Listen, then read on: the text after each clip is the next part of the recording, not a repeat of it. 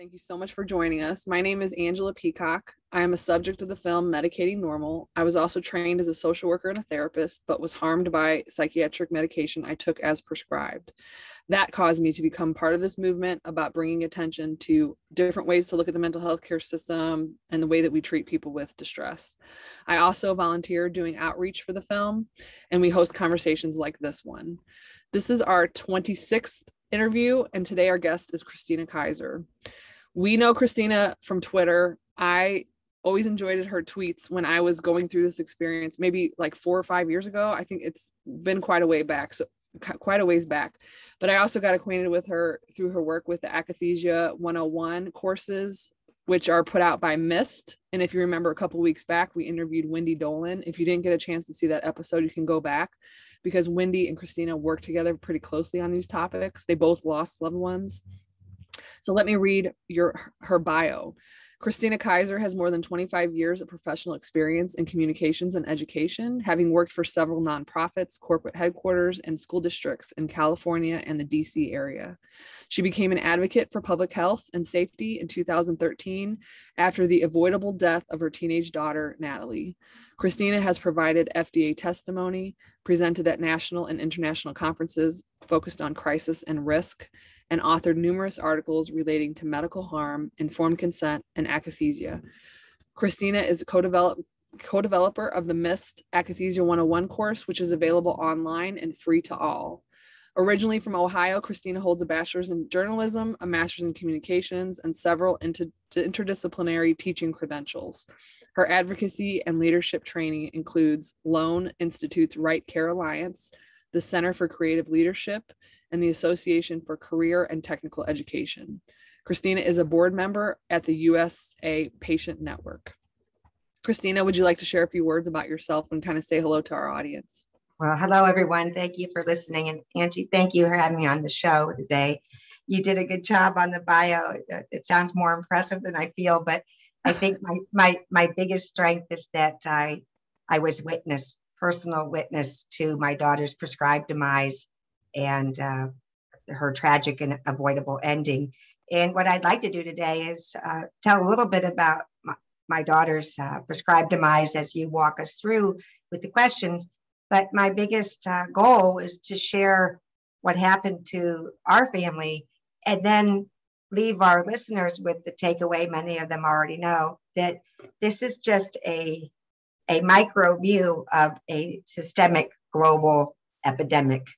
And while every story is unique, they all share common threads of deceit, medical gaslighting, medical error, lack of informed consent, hidden clinical drug trials, no transparency, and for the doctors that prescribe them or the consumers who are the unwitting guinea pigs. And so as you walk us through the questions, I'd like to talk a little bit about what that systemic failure and deceit, what it did to my family and how it impacted my daughter, who died at 19 and about 8 weeks old. 19 years, 8 weeks, she was a college freshman. After Natalie died, we can get into it later, but let's just say that my hat is off to so many advocates I have met since 2013 that have been prescribed harm or have loved ones who are no longer with us because they were prescribed harm that ended in iatrogenic death. And it's too much to mention everyone, but I would not be here today if I didn't have, if I hadn't had found so many people long before Natalie even started to be poisoned, so many people that were brave and shared their stories, but also brave professionals that have put their medical career in harm's way in order to make sure that prescribed harm is reduced. So I just want to thank people I know personally and professionally and others that I maybe haven't met yet, but that I benefited from their work. So thank you. Yeah. So to start us off, let's talk about Natalie. And it's always hard for me to talk to people that have had such tragedy, but we talk about it in an effort to like bring awareness to it. So can you share a little bit about Natalie, her entry into the mental health care system, and kind of what happened? Absolutely. Oh, I know you did a great job of putting the links to some articles I've written in the past and some wonderful like a documentary by Kevin P. Miller that was just amazing, and I'll get to later. But the short summary is that Natalie was a incredibly intelligent, mature child. I don't say that as a proud mother, but I was a proud mother, but that's not really here or there. But yeah, in kindergarten, her teacher said to me, your daughter won't be able to stay in a regular classroom. This was when she was 5 or 6, that she will have to go to a gifted program. And lo and behold, 2 years later, we moved to a new area, Fairfax County Public Schools, one of the 10th largest school districts in the country and supposedly one of the best. But anyway, in 2nd grade, Natalie scored a 99 percentile on a Naglieri test. Jack Naglieri out of George Mason, my alma mater for my master's, developed the test. But long story is that test, the Naglieri assessment test, is given nationally to identify students who are advanced academically. Natalie scored in the 98th or 99th national percentile, and the school district said that, you know, we have this program outside of your neighborhood at another school that's not our neighborhood school. And that's where we send at this time. It's awful to say because all kids have gifts and talents, and they call this program the Gifted and Talented Program. So there are a lot of other reasons. As a former educator, I object to the terminology. But anyway, cutting to the chase is that when she moved to the new school around age 8 or 9, I think it was, but we noticed Natalie started exhibiting some what we believed was social anxiety. And I was married to her father at the time. So it was, when I say we, that's who also noticed it.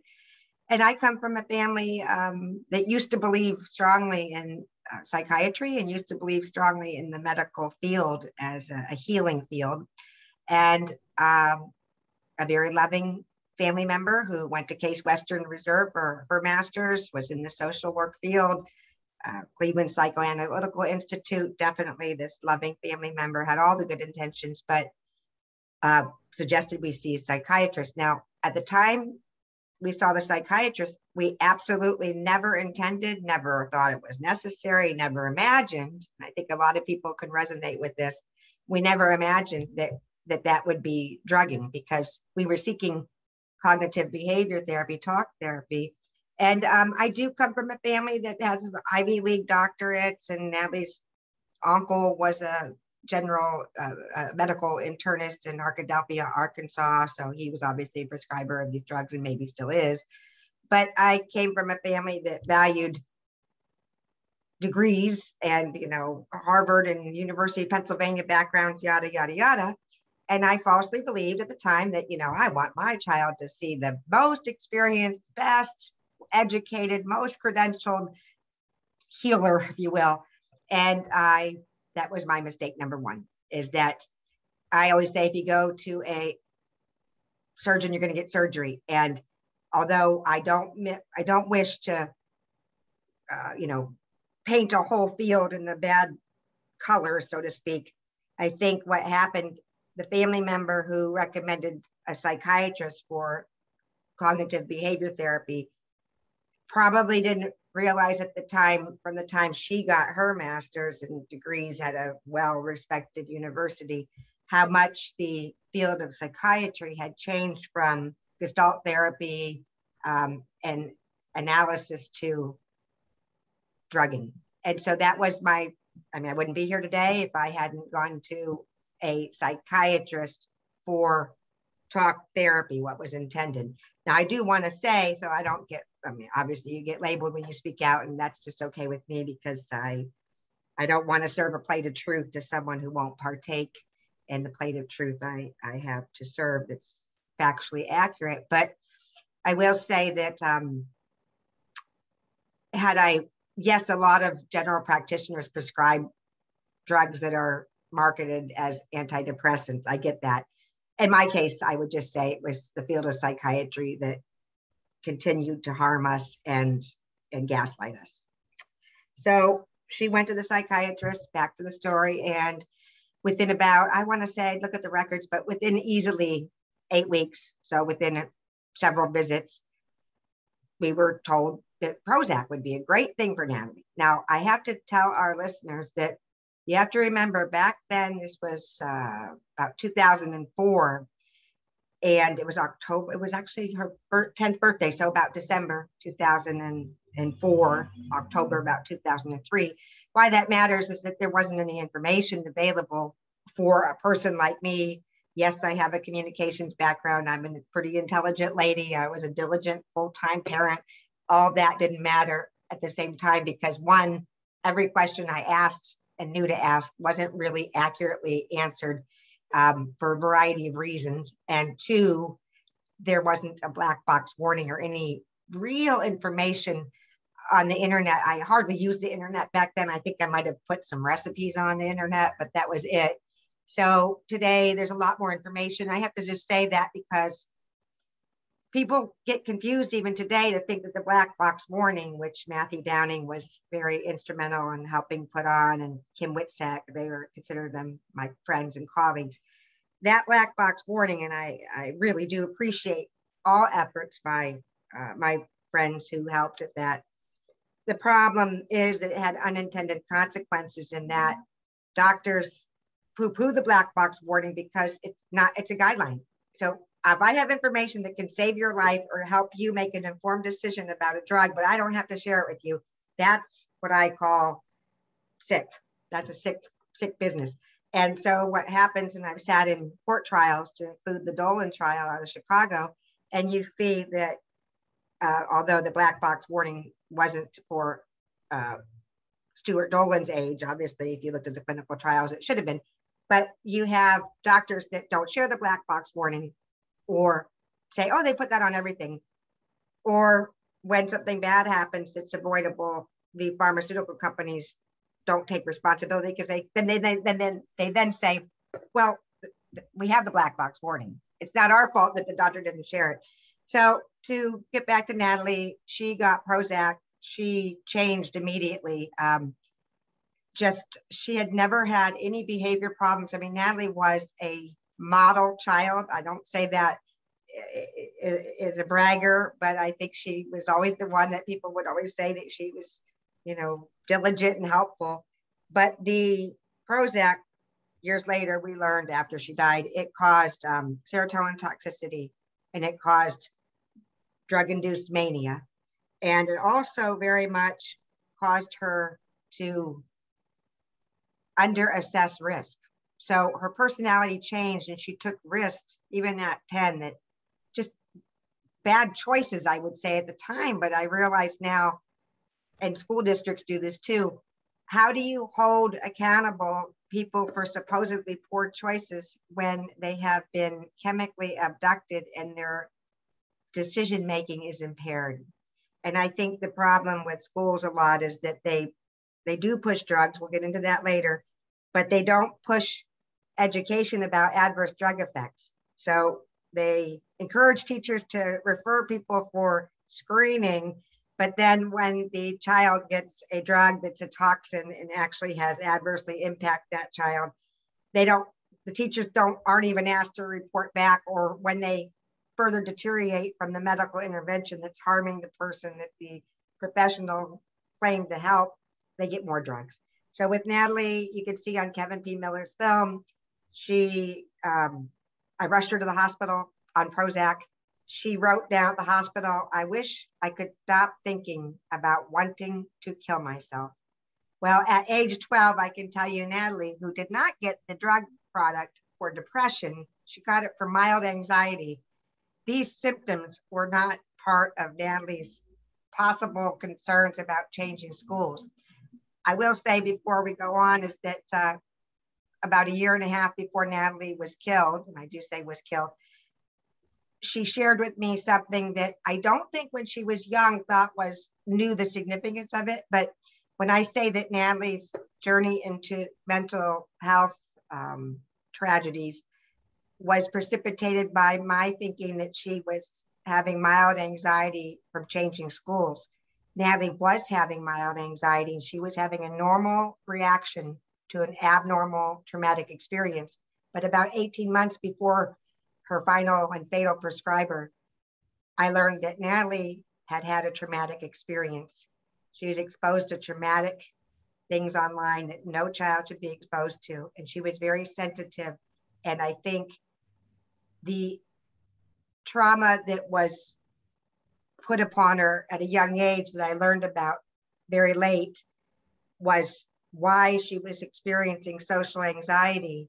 So I wasn't wrong in terms of recognizing that she had social anxiety, but I did not, nor did all of her professionals, find the right source. And I do say blame's not the right word, but I hold accountable her therapist, of which she had many, because the question should be asked, what happened to you, not what's wrong with you. And that is one of the tenets today, how we all got here, is that people didn't ask what happened to you. Yeah. So basically Natalie was prescribed psychiatric drugs, and she was a patient in the mental health care system from age, what was it, 9 to 19? Yeah. And then she ultimately died by suicide, but we refer to as she was killed. Yeah, I don't, I and medical professionals that are in the know or are honest would refer to these deaths as not deaths of despair, but iatrogenic deaths. And I'm not offended by the word suicide, but I don't, as a parent of a daughter who was poisoned and died in iatrogenic death, I don't have any kind of, I guess what one would call a typical feeling of why did that happen? And oh my gosh, you know, what did I miss the signs? I can tell you the signs I missed were of toxicity, and they were physical and mental and obvious signs, because after Natalie died, when I talked to several experts, some of them recorded me for 90 minutes, it was unbelievable what happened. So let's just go real quick. So when she went to the hospital with Prozac-induced suicidality, they didn't tell us that the drug had a black box warning at the time. They never said, oh, well, this drug, by the time you started getting it from your first prescriber, who we were still seeing, now has a black box warning. If you can imagine going to a well-respected hospital in Fairfax, Virginia, outside of DC, your child all of a sudden is suicidal and you can't figure it out why. By the way, the doctor who prescribed it to her had told Natalie to take a medication holiday and stop the drug cold turkey to see how she did in the summer. So when we talk about withdrawal, Natalie is a textbook case for a poor 12-year-old in 2004 or 5 that was told to take a medication holiday and stop Prozac. And that's where the suicidality came in. And when we got to the hospital, there was a black box warning. We left the hospital. I still have the paper if I ever finish a book. And it says, here's what to know about Prozac. And the only listing it had on there, after Natalie had suffered a Prozac-induced almost possible death, the only thing they said on there was possible nausea. They didn't even say that it could have been responsible, and likely was what happened to Natalie. It didn't say they had a black box warning, but worse, they did what a lot of prescribers do. They added more drugs. And I know, Angie, I'd like to hear a little more about your story. I know you and Dave from the Naval Academy and MIT, several veterans like both of you, were polydrugged. And Natalie was polydrugged because they gave her Risperdal. And you can read more about this on the risk.org site. It has a wonderful series called Kidnapped. And so basically that's how she got down this path. And I would just say, once you have an adverse experience, adverse reaction to a risky toxin, as Natalie did, that happens to have psychiatric side effects, it's almost like you're doomed, because unless you find someone who knows what the real cause is or isn't afraid to tell you, you get labels, and labels that are really serve to help the prescriber. And then people don't believe you, or they don't believe the parent, or they never bother to go back and say, what was the baseline of this teenage girl in your case, or in my case? What was the baseline? How did you get on this drug? Oh, it wasn't depression. But I'm sure our listeners know this, but I'd like to say that what you experienced as a teen, and you can talk more about this, is what happened to Natalie later. She got off the drug. She had several good years, and she was seeing a counselor who I really liked, and I know she cared for Natalie, but she very wrongly suggested Natalie see a psychiatrist. Well, Natalie was suffering from withdrawal then too, we didn't know it, but she had been on Prozac for a long time, and then the cold turkey, and then the Risperdal, and then and Risperdal, by the way, at the time Natalie was prescribed that. Years later, Natalie never lived to see it, but Johnson & Johnson paid the largest criminal fine at the time for criminal behavior, for largest fine for their criminal behavior for illegally marketing that drug to children. So it's a really unfortunate multi-systemic, I guess, deceit. Yeah. And then she died 2013, February 6th. I want to get into this real quick, and then we'll go back to the questions. She called her prescriber on February 4th, 2013. Natalie was a freshman in college. She worked at Walgreens in the beauty aisle. She was, on her way.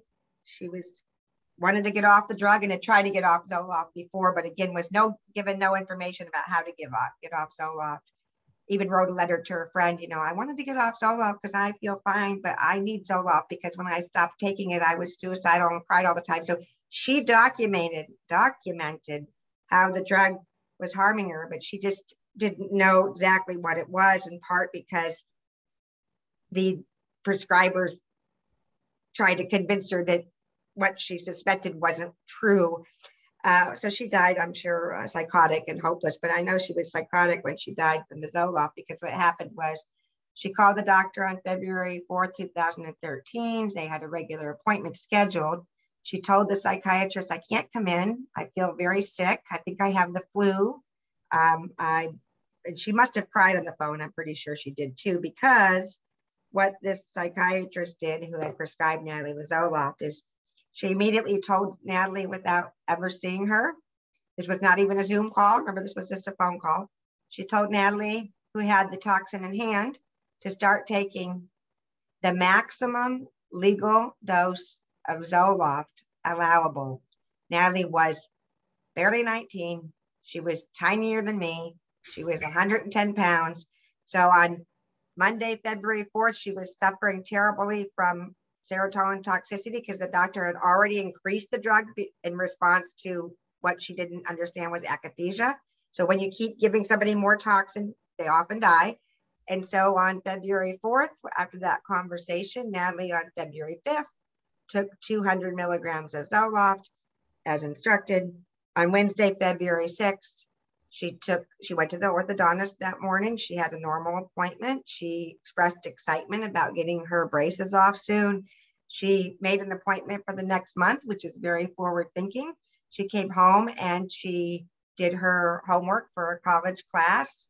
She printed it out. She baked me Valentine's cookies. She was very artistic and very meticulous. And she had the whole plate of Valentine's cookies that you made that she sprinkled in ice. And she texted friends about her weekend plans. And she took somewhere between the time she got back from the orthodontist and the time of her violent, hideous death, she took the 200 milligrams again for the second day. And before she died, she was trying to write down, I think before she was totally delirious, she was trying to write down what was happening to her, because on her nightstand, it said, I keep coughing up blood. It's time to, I have no appetite, or I'm not hungry. I have the note.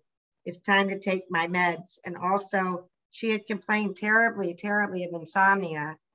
And when the forensic technologist got into her computer, the last thing Natalie ever did within probably a minute and a half before violently dying, if you can imagine this, she downloaded a lullaby because she wanted to sleep. She had had terrible insomnia. So I don't think, even if you write a note and say, I'm sorry, this doesn't mean the coroners often get this wrong.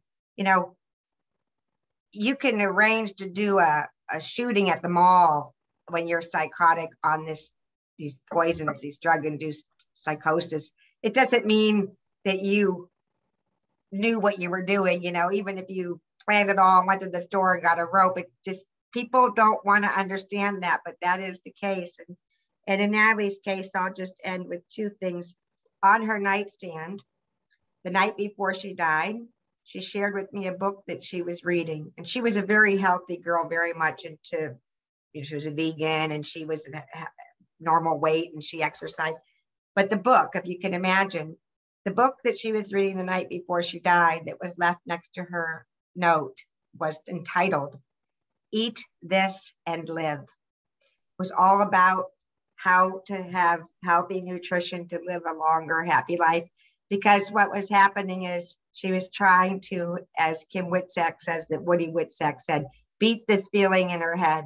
She was trying to do everything to live, and she couldn't survive the last drug-induced psychosis from Zoloft.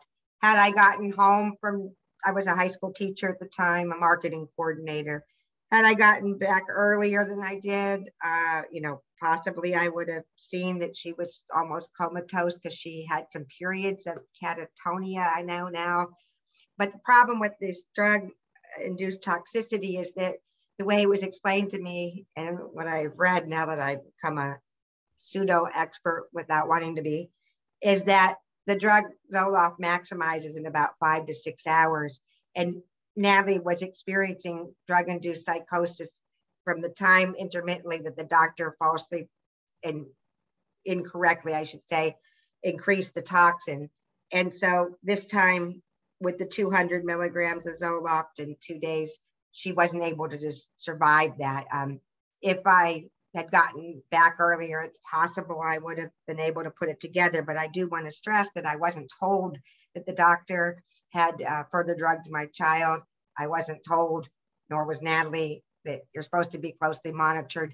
None of this happened. I didn't even know that the doctor had over the phone at that time told Natalie to take more. But what I did know is this, the reason that the FDA has the black box warning that does say you should be closely monitored and caregivers informed to watch for and report any unusual changes in behavior is because, while Natalie didn't get this for depression, it can cause a lot of bad things like depression.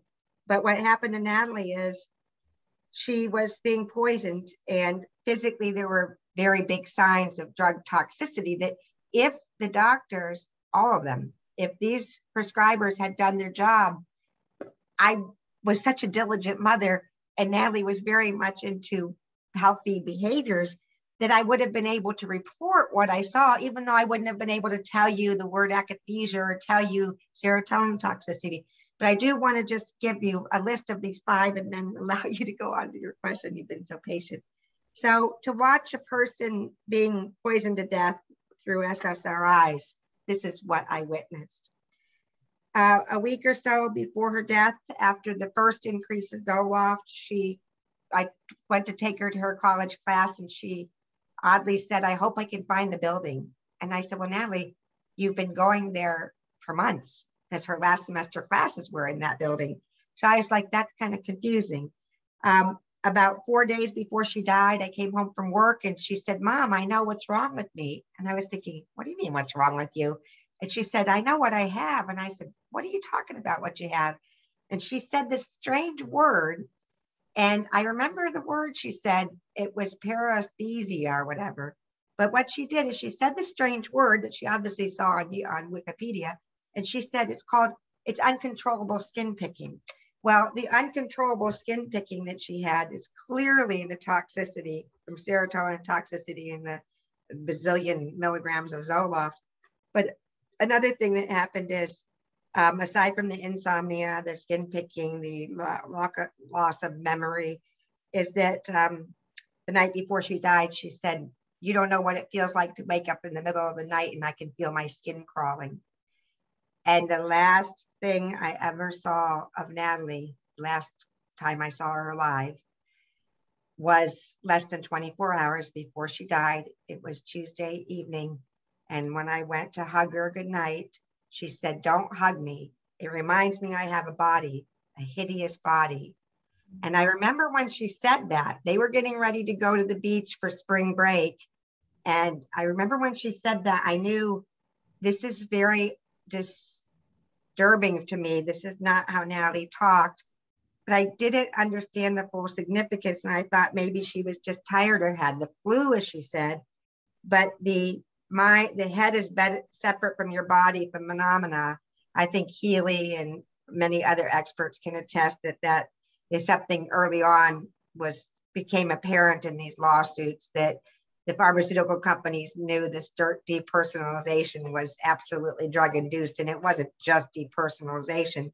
But then Natalie got up, and when she was walking back to her room, I would just say she was walking with her legs very far apart, almost like a football player who's standing to do the next, pass.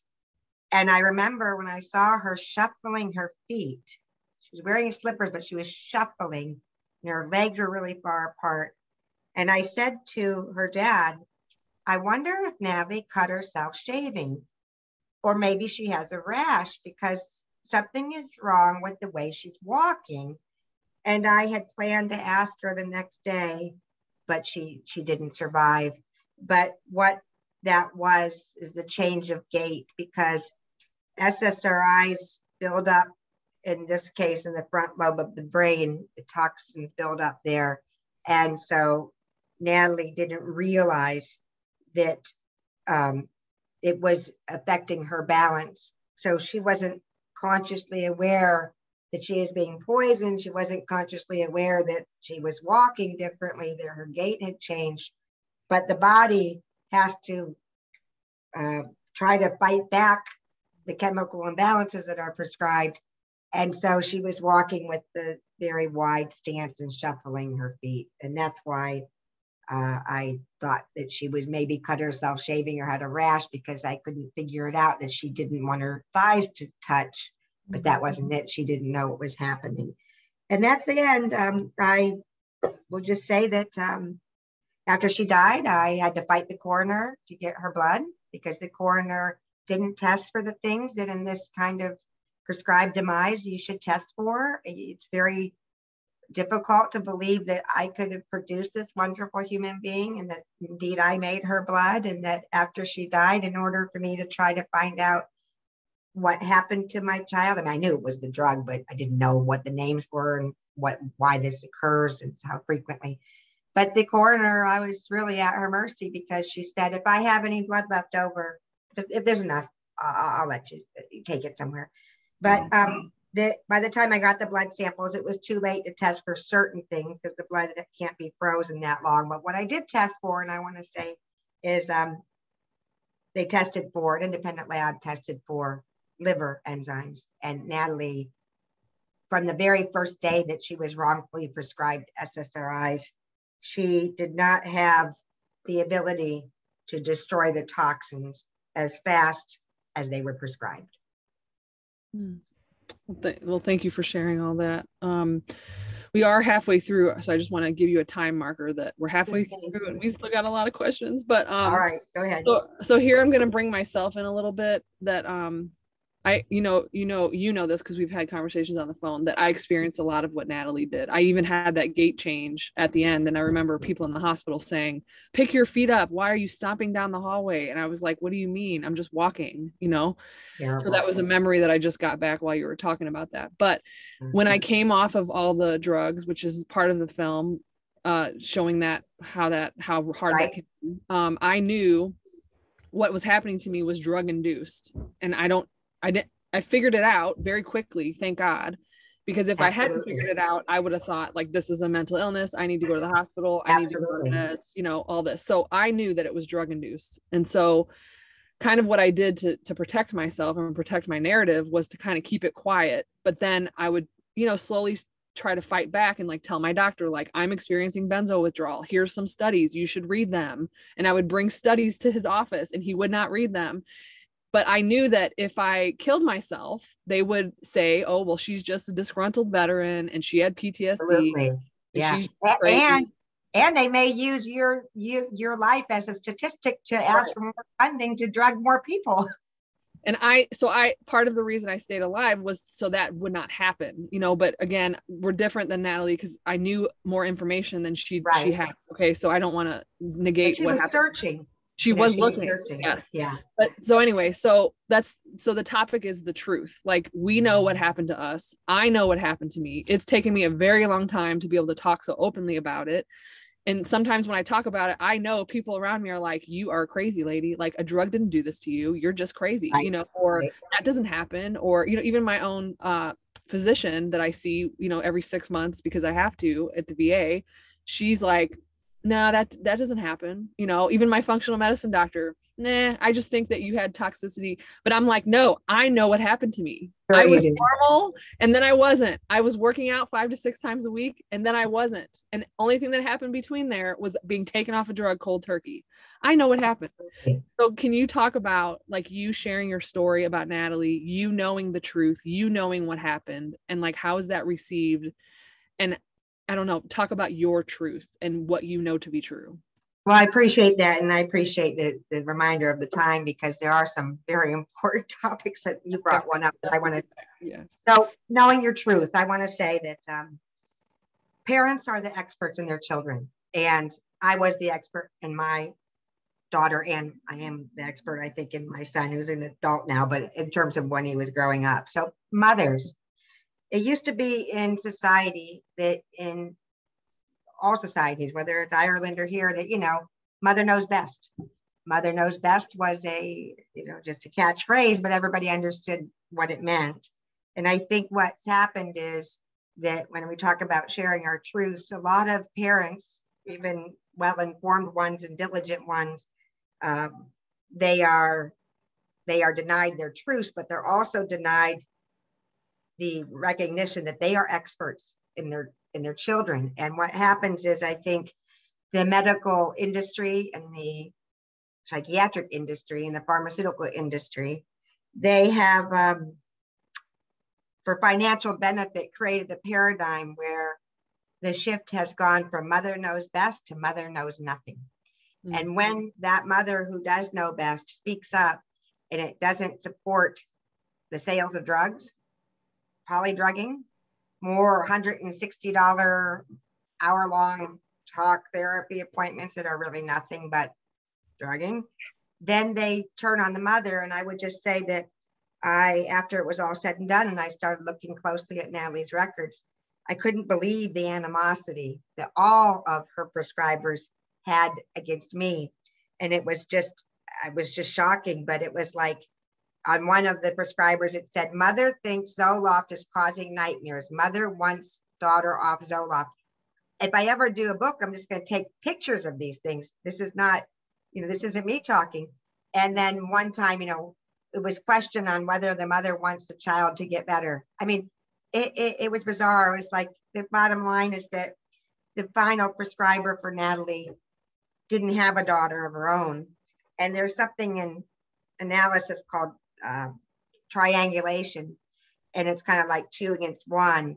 But I think Natalie's final prescriber, who cried terribly at Natalie's funeral, and her truth came about after she prescribed my daughter a fatal dose of drug, is that when we called her fatal prescriber and said Natalie was dead, the psychiatrist started screaming. The city of Fairfax, I'd gone to a female psychiatrist thinking that Natalie would have a connection with a female, but anyway, she started screaming, oh my God, it doesn't make sense. I just saw her. She wasn't depressed. And the woman was, freaking out. And yeah, you didn't just see her, because a phone call is not seeing a patient. Yeah, you increased the drug a second time to the maximum legal dose, and you didn't give her a follow-up for 2 weeks, and she was dead 2 days later.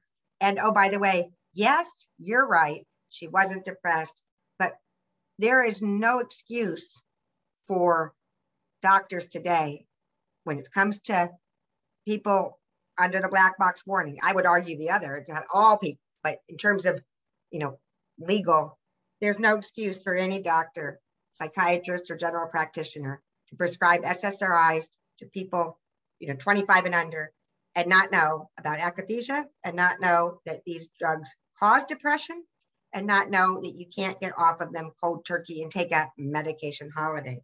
But well, and to not know the black box warning is a real thing. It literally says it can cause suicidal thoughts and behaviors in teenagers. Now, that's debatable. I was in my 20s and it happened to me. So I don't think there's a time limit. Like the drug knows when you're 18 and when you're 19. Yeah, a pill doesn't know your age. It doesn't say happy birthday, Angie, as soon as you're 25. But this keeps coming up in conversations, that the black box warnings, even me, I read that and I didn't think it would happen to me.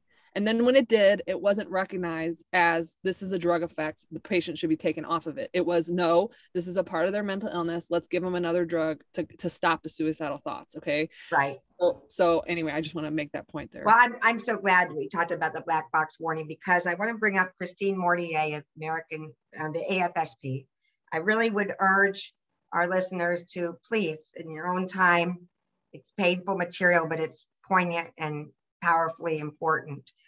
That is that the American Foundation of Suicide Prevention, the chief medical officer is Christine Mortier out of Columbia University in New York. They have some, AFSP has some pretty fancy offices for a nonprofit. But anyway, I knew Natalie didn't die by suicide, and I was disturbed when at that time people would, her friends wanted to do something to honor Natalie. And the only thing, I mean, they were teenagers. The only thing they could think of is this Out of the Darkness walk. And I was like, well, I don't want to deny as an educator and a communications professional who cares about kids and knows a lot about childhood development from birth to young adulthood. I didn't want to deny her friends the opportunity to help move through their grief. But I knew that AFSP and this Out of the Darkness walk was kind of, I thought, well, this isn't really having anything to do with Natalie, because this is not what happened. But since there's not a walk for, reduce adverse drug effects, well, I'll let them do it. So anyway, we did the walk, and about, I want to say maybe, I have it on my log, my call log, but I called Christine Mortier. I called the AFSP headquarters, and they put me on the phone with this Christine Mortier. You can read about this in the Vitamin blog. I think it's pretty extensive. But anyway, I called to ask her why they wouldn't advertise a black box warning, and that my daughter and other people like her might have been alive, might live if they had advertised a black box warning appropriately, and if they would talk about akathisia. Because if you're feeling suicidal and you find out the drug can do that, at the very least, you're going to check into it before you keep taking it and then jump off the bridge unknowingly or intentionally. So Mortier, I couldn't believe it. She said to me, "What was wrong with your daughter?" And I said, "Well, that's a really good question, Dr. Mortier, because as the drugging continued, the educated guesses by her prescribers changed, because as their symptoms changed, it was just a guess. And finally, at the end, it was so sad that now they got drugs she didn't need, and she never even got a diagnosis that was accurate. And it was like mood disorder otherwise unspecified, which, by the way, the APA doesn't even use anymore. Not that I have great respect for the APA, but anyway, so Christine Mortier asked me about Natalie's symptoms. And I want to say real quick, because I never got an answer from my Vitamin blog and my letter to Mortier. So I told Christine Mortier, I said, at the time she died, she thought she had an unspecified eating disorder and depression, because after she died, I found some things where she was talking about this new obsession she had about food and germs. But it clearly is, and I've also shared this with medical experts, as the drug was increased, she developed these pseudo obsessions about food and germs. It was not innate to Natalie. This was not part of Natalie. They absolutely were drug induced, and they would have subsided if she had gotten some help to taper off and reduce the toxin, with the hope of one day not having to take it. But anyway, this is the fascinating part. Christine Mortier tried to tell me, can you imagine doing this? Tried to tell me, never meeting my child, well, the suicide rate for teenage girls with eating disorders is quite high. And that was just like, okay, whoa, you are not gonna gaslight me. And you've never, if you were concerned, Christine Mortier of AFSP, wouldn't you want to see my daughter's records? So Christine Mortier said, oh, I'd like to see a picture of Natalie or whatever. It might be the way she ends every phone call. So later I did the Vitamin blog, and I sent Christine Mortier the letter and said, here I am. I've come back to your Out of the Darkness walk. And there I was in DC area with pictures of risk.org and MISSD, and you could see them online, that, akathisia is caused by drugs, akathisia caused suicide, whatever my signs were. But I I didn't know AFSP is drug funded to a great extent. All drug companies do money laundering, and so do AstroTurf nonprofits that aren't really nonprofits, but they're more like, I guess AstroTurf, very slick and dirty. But you can read on that a bit of my blog. Mortier never got back with me. And now you can go on the AFSP website and you won't see. If you find akathisia information, you'll be lucky. It'll be a needle in a haystack, even if it's there. And let's not even talk about the black box boarding. But I did want to say real quick that but the pharmaceutical companies are teaching your child's healthcare class. And I know this from a teacher in decades. I was also at central office in Fairfax County Public Schools. I don't have the link here, but I will share it with you, Angie. You can go on YouTube. I'll share that link. It was a colleague of mine who I respected, a marketing teacher out of Fairfax High School, DECA in Fairfax, Virginia. We were encouraged as marketing teachers to have guest speakers.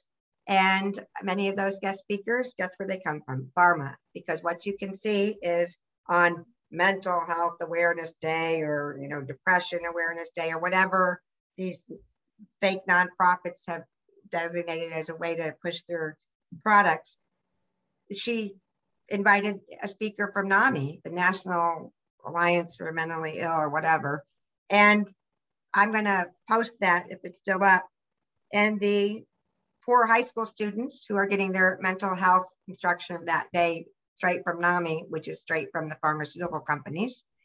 The instructor was asked about depression by one of the students, 14, 15. And of course, you know what the answer was.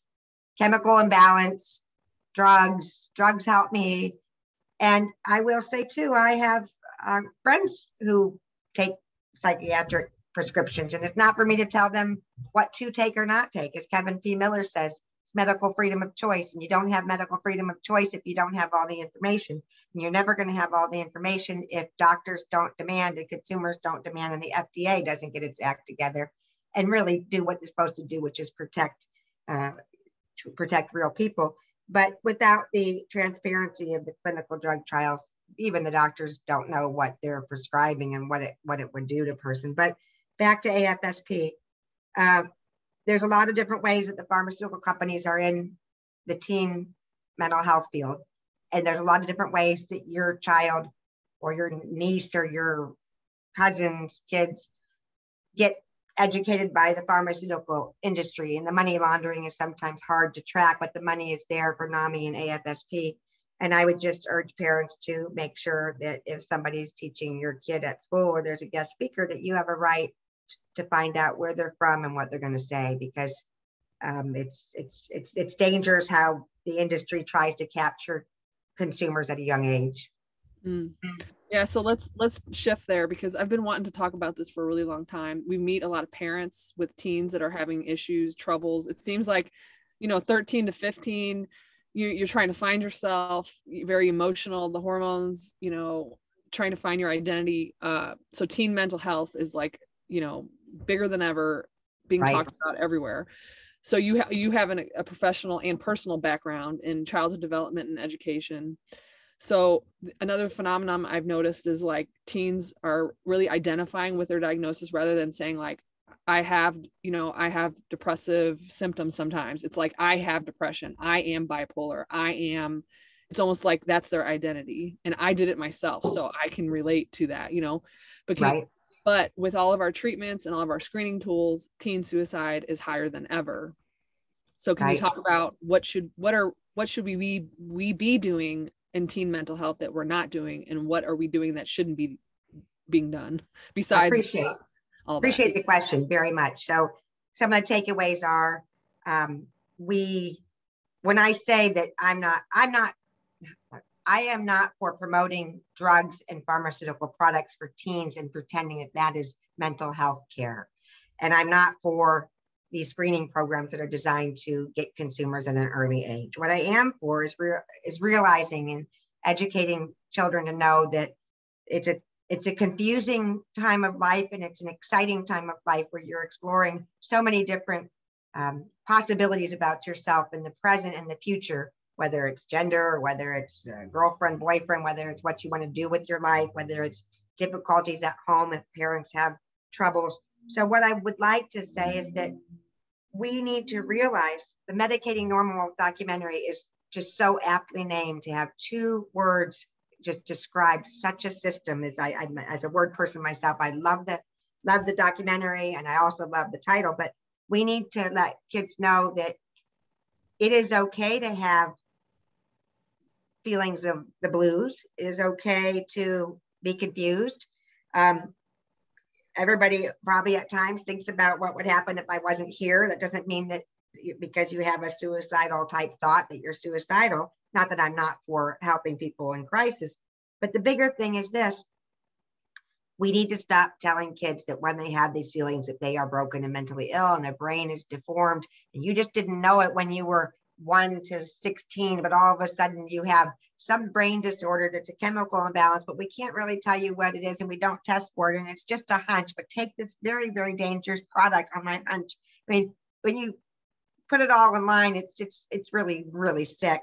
But what I'd like to say is that there are a lot of alternative approaches to helping kids through difficult times.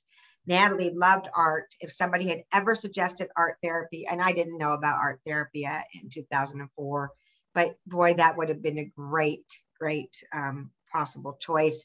Or somebody saying, like we said, what happened to you? When did you start feeling this way? Is there anything that happened to you before? Was there a change? But I want to get to something about epiphanies of alienation, and it comes back to this. So Natalie realized that she was increasingly disconnected from herself. She even says in Kevin P. Miller's wonderful mini documentary, and Kevin did this with Natalie's diaries. How he did it, I don't know, because he put together a documentary with words and phrases Natalie used that even I, in my trauma, wasn't always familiar that she had done, but they were all her words. But Natalie says in that Letters from Generation RX, or rather Another World, which was from the full cut of letters, she says that, I was different before. I have changed chemically, neurologically, who knows? But she knew that she was increasingly alien from herself. And I would just say that when they get disconnected from their own feelings of what they consider to be normal emotional responses, and then they get a drug that makes them more emotionally disconnected, possibly manic, which they're not manic, but they'll get labeled. The alienation is the disconnect part. And there's a medical anthropologist I know very well who says that it's a common pattern with some of these victims, even if they don't die, that akathisia suffers, when they realize that they're losing touch with themselves. She called her paper The Siren Call of Akathisia, SSRI-Induced Toxicity. And I think that's really important for us to realize, is that these are drug toxicities. And I have people who've told me, well, my child did great on such and such. And I think to myself, okay, I don't want to talk to you about why you may or may think that. And I don't want to tell you about dependency or about how they stopped it and why. I'm not here to ever tell someone their truth is wrong, but I will share accurate information to say why they may have done better when they got back on it than when they stopped. But what I will say is this: it comes back to school. When I was a teacher, I was not allowed to bring nut products in the classroom. And the reason I wasn't allowed to bring nut products in the classroom is because some of my students might not have left my classroom walking. They might have left in an ambulance or a body bag. So I recognize the severity of nut allergies for my students. And every year I would painstakingly look at my 160. I taught fashion marketing and sports marketing and global marketing. So I had high school students, but I had painstakingly looked to see who might be at risk for that. And I say that there are no clinical trials that I know of that really show accurately, not because I say it to be true, but because I haven't seen them, that show that these SSRIs are beneficial for children. I just haven't seen one. And if I do see one, I would want to know all the data. Where's all the trials? But what I will say is this. So if I gave peanuts out in my classroom when I was a marketing teacher coordinator at Fairfax County Schools, and somebody died or went to the hospital, could I look at their parents and say, you know what, I love Melanie. She was such a good student. I looked at her like she was my own daughter. I'm sorry that she died of the peanut allergy, but I have to tell you that peanuts are inexpensive. They're a quick and cheap, easy form of protein. And 29 of my students out of 30 were fine with it. If that's not acceptable, then I have to say to the deniers, it's not acceptable to also tell me, I'm sorry if your child died. It is sad, but that doesn't happen to most people. Well, first of all, it happens to a lot more than you think. And second of all, it doesn't matter. It happened to mine. Right. Oh, that's painful. Yeah. So one more question from me, and then we'll look at comments in the audience. Can you stay for a couple minutes over? Sure. Okay. We cannot get off of this episode without talking about Akathisia 101. Can you tell our audience what is it, and what's the course right now, and what's the upcoming course that's going to be released soon? Yes, I can. And I do want to say that, my views are my own always. I do consulting work for several different places and serve on a board, but I represent myself. So I like to say that, as I'm not beholden to anybody else's, narrative, although I agree with many of the things, the organizations I collaborate with. But what I will say is that Akathisia 101 was a collaboration between Wendy Dolan and myself. We produced it for the MISSD Foundation. It's MISSD.learnupon.co. Dr. David Healy was one of the reviewers, and it's for anybody that has an interest in learning about akathisia. It's for lay people, it's for parents like me, it's for your neighbors. So it's free, it's 1 hour, it's accredited by the National Association of Social Workers. The new course, which has been a real bear, but we're getting there, it will be CME. It will offer certified medical education units, and it is geared more towards healthcare professionals. It'll have much of the same content, a little different format. It'll still be online. And another thing is that I'd say that I'm happy that akathisia is more in the news and more in books and stuff, because I was fortunate to be able to author a chapter with MISSD for an upcoming textbook about akathisia. And also I do want to give a shout out. During the COVID epidemic, I was very isolated in a strange situation. And I was reading a book I was very much interested in, a draft copy. I didn't get to finish what I was going to do with that book, but it was a fabulous book, in that it really mirrored what I've spoken here about, how AFSP is pharma funded and how they try to, as one of the websites blog says, they capture bereaved parents. I think that was Healy's blog. But if you haven't had a chance, I would check out some of the publishing. Malcolmist is a fiction novel, but when you read it, you'll see that it's based on reality. And in Malcolmist, this novel about the pharmaceutical industry's deceit, and follows a character. Shivani is the woman's name. But anyway, it really talks about akathisia in a way that I was impressed to see, because it brings to light in a way that some people can slowly partake in the truth. So there's one really good question from the audience. There's several, but we don't have time for all of them. So I want to ask this one that seems to be most important. How do we turn this tide? How do we convince prescribers that they, like us, have been duped by the pharmaceutical companies and regulators? And I'll add a line to that. Just how do we convince, or I don't know, how do they believe us that our truth is what happened? This is what happened, that these drugs and the system, the mental health care system hurts people like me and you. That's an excellent question. And I'm going to try to be succinct since our time is short, but I would say one way is you don't give them any business. And it's hard because sometimes you don't find out your doctor is misinformed or harmful or dishonest until you've been harmed. But I would say, if I could look back, Natalie's, sometimes a story isn't a story until you reach the end, or you don't know a story is a story until you reach the end. But when I look back at the records and everything that happened, it's quite atrociously sad, but very common. So I would just say, one, share your truths and share the data. And if when you look at someone and you're explaining about akathisia or what happened to you, and they kind of have a glassy look, I always say the eyes are the window of the soul. And I'm very much better now at just being discerning on, if I see someone's not really going to be open to accepting the truths, I move on. The next thing is bring that information to your doctor. And also, last but not least, please go on websites and vet your doctor. Some websites MISSD has tried to get a whole list of doctors who are experienced in identifying drug-induced toxicities and who don't prescribe these drugs. There is one thing real quick, a little bit off the topic, but I think it's important to get in today. So I was a very broken woman when my daughter was killed. And I've always been a woman that follows the golden rule to the best of my ability. And the golden rule was something that my classroom lived by. And I was featured in the paper as a good teacher. So I think my pedagogy and my instruction of the golden rule helped many thousands of students over the years. But what I will say is this: when you're suffering terrible grief, whether you have a loved one that dies or you've been harmed yourself, you're desperate for truths, and you're desperate to be believed, and you're also very vulnerable. And I would just say that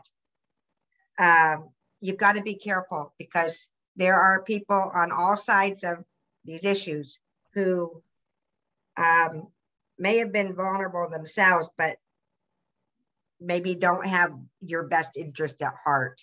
And I'm not the only person that's experienced that. And I would just say, do your research, but take a step back and take care of yourself and do some healing before you jump into advocacy, because you can easily be fooled in ways that are gaslighting injuries all over again. And I don't want that for anybody. And I would just say, be careful. The other thing is, briefly, I have to thank my deceased father and my mother, who's still living, is that they weren't perfect parents, but they were good parents. There's a million ways to be a good parent, and not one way to be a perfect parent. But what I did want to say is that when I advocate now, I think about my parents and how thankful I am that they were socially progressive in terms of civil rights, and that old adage that, I saw a sign and it says somebody should do something, and you are somebody. So what I would say is, yes, I am somebody, and I'm somebody who's trying to make a difference, and you can make a difference in all different ways. It doesn't have to be public. You don't have to be on TV or on a board or wherever. Just share your truths, because everybody has values, and everybody's story matters, and everybody's story can save one person. And Natalie was the world to me. So if I can save one person, I've saved somebody else's world, and we all have that power. And don't let somebody with a diploma or degree or a mouthpiece, don't let them take away your power to make a difference, because we all can and should and have a responsibility to speak our truths. That's a beautiful way to end. Wow. So thank you, Kristina, for sharing about you, your advocacy, your daughter, and leaving us with those good thoughts that, we just have to keep talking about it, because this is our truth, So thank you. We're not magicians, but we are truth tellers. We are. So to everybody in the audience, thank you so much for joining us today. I want to read to you a few of the upcoming episodes we have. We have Vesper Moore. We're going to be talking about mad activism and psychiatric abolition. That's next week. The week after is Avani Dilger. She is one of my favorite people in the whole world, just like Kristina and Wendy. She does a lot about teen mental health, and she runs an organization called Natural Highs. Then September 17th, we have Cindy Fisher, who is fighting for her son's release from Western State Hospital, and she's doing a hunger strike. And then the week after that, we have conversation with Avis Avtab, who is a traditional psychiatrist, and we're going to be talking to all these people coming up. So please tune in. If you could do me a huge favor, could you please like us on Facebook and follow us on YouTube? It really helps the algorithm. We're playing with this social media life, but it really helps us if you like the video, you follow us, you like us, share it. Please do that for me. All right. So lastly, if you haven't seen the film Medicating Normal yet, please do so. You can watch it on medicatingnormal.com. There is a little tab at the top that says watch, and please share it with your friends also. And lastly, I just want to say thank you again to Kristina. Thank you for all you do. I have huge hopes for Akathisia 101 that, medical people start taking it, EMS people take it, so that if you're in a crisis, sure, and a police officer shows up, they can say, wow, this is akathisia. Let's help this person. And really, absolutely. That's my hope, that Akathisia 101 is like part of medical curriculum someday. One word that can save lives. But I want to say thank you to you. I'm sorry for your suffering. I appreciate your service to our country. And I also am very grateful that you're still here and interested and able and effective advocate. Well, thank you, Kristina. That means a lot to me. All right, everybody. I'll see you next week. Take care. Stay in the fight. Their healing is inevitable. I see some people in the comments asking about, am I going to get better? Yes, you absolutely will. I'm a living testament. You will. You just hang in there. All right. Talk to y'all later. Bye-bye. Bye-bye.